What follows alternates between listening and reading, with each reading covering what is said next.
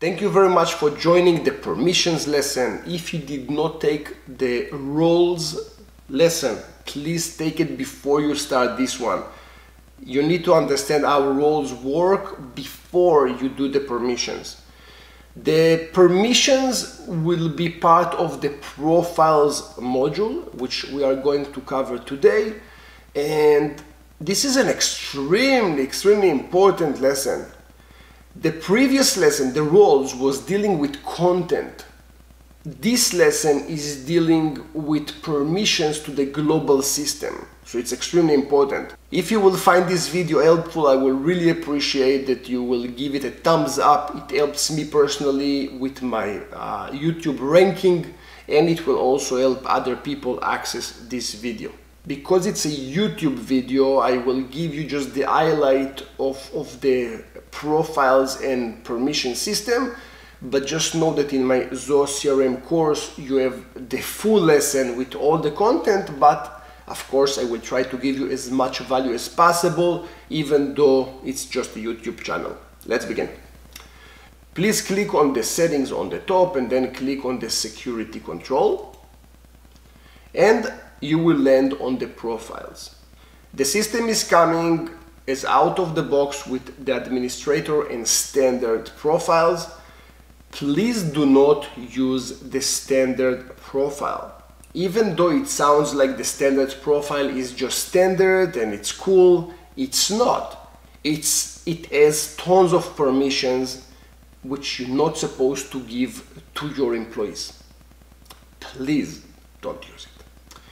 The administrator is supposed to be only for the person who is administering the system. I call it God. So the person in your organization that can do anything and is usually the owner of the company, or the CTO or the CIO, they will have administrator permissions. Other people not supposed to have administrative permissions. Now, we are going to create a new profile, just so I can start playing with it and show you.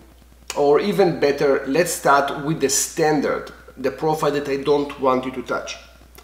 If we go to the standard, you can see that you have here lots of different permissions.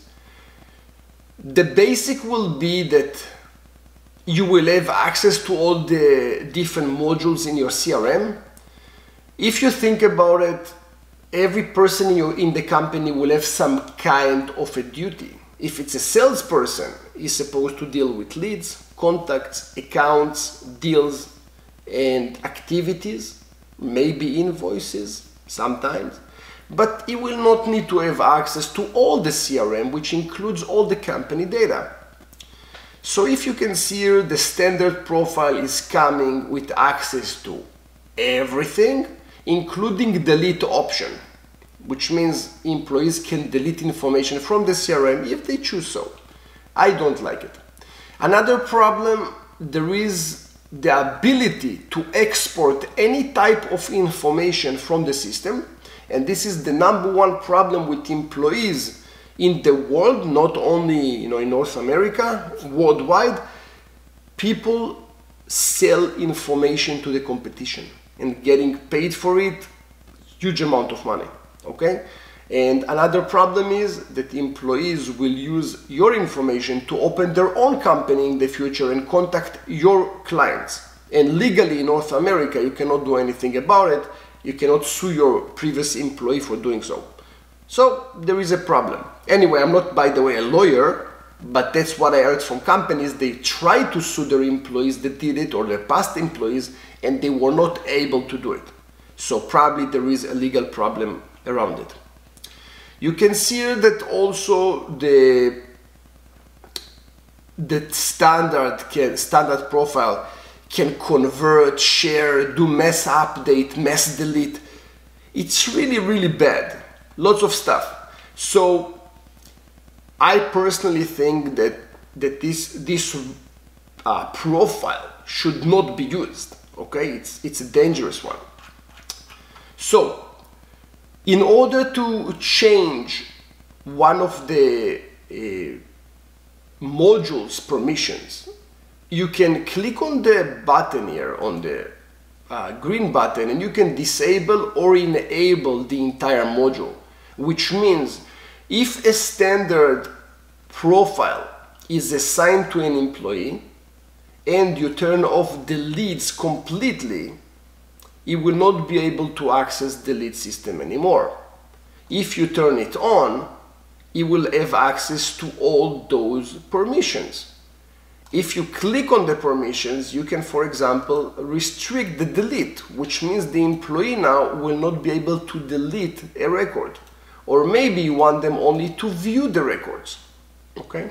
So this is a big thing that you should consider doing. Okay? So I hope it makes sense, and before I close this video, let me just show you how to clone another record.